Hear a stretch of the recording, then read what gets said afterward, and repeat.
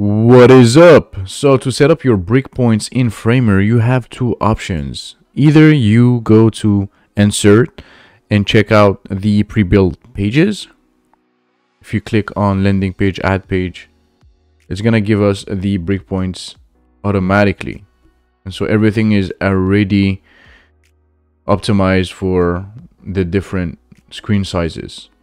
But if you want to do it on your own, you have to click here, tablet and phone, and let's say you want to design for a bigger screen.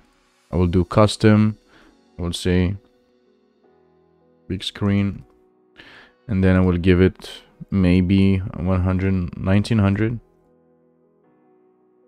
and I will put it here.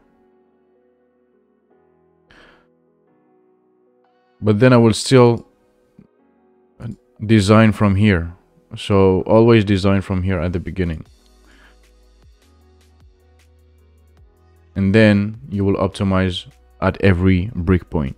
And that's pretty much it for the tutorial. If you have any question, put them down in the description and follow Framer with me for more videos. See ya next time.